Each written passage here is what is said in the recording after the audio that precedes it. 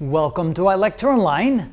In the previous video we dealt with the cycloid. Here we're going to talk a little bit about the hypocycloid. The difference is that here with the hypocycloid we have a small circle or a small wheel that's rotating inside a big wheel. The small r represents the radius of the small circle, the big R represents the radius of the big circle.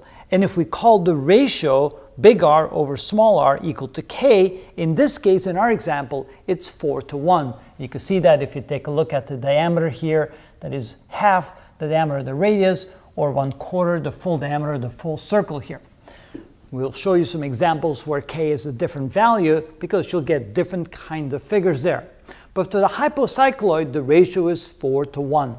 Now the equations, the parametric equations that define the position of the edge of the small circle, if it starts here at the x-axis, on the x-axis to the far right, so that would be 0, or actually the point right here starts at r, comma 0. So these are the coordinates of the point in the circle. And then as the wheel begins to rotate inside the big circle right here, then you can see that this point will slowly move along this line, move along this line. You can see that this point that used to be right here is now located over there.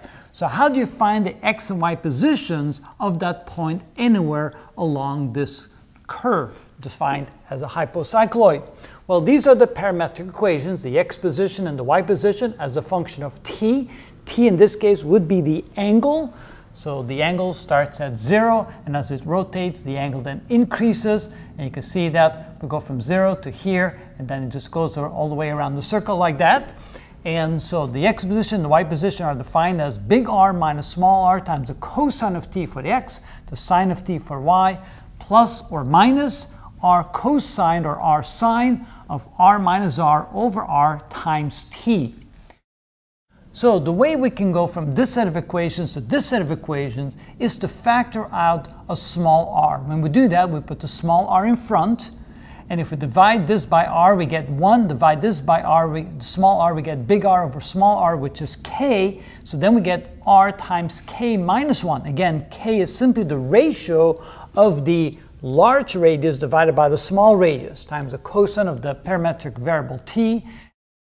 In this case, what happens here is that we actually divide the small r into the numerator. So on the left side we get big R over small r, which is k. On the right side we get small r divided by small r, which is 1.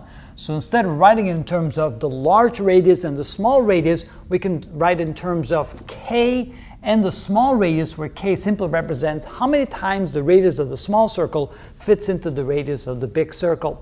And you see that if you then plug in various values for t and you go all the way around, notice that when we go from 0 to 2 pi, that'll move the edge of the small circle from here to there. Again, from 0 to 2 pi, we go over here, 0 to 2 pi, we go over here, and 0 to 2 pi, we go over here. So basically, to go all the way around the big circle, the small circle needs to rotate 4 times, which in other words, the parameter variable, the parametric variable t goes from 0 to 8 pi in this case to make it all the way around the big circle. And that's what we know to be the hypocycloid.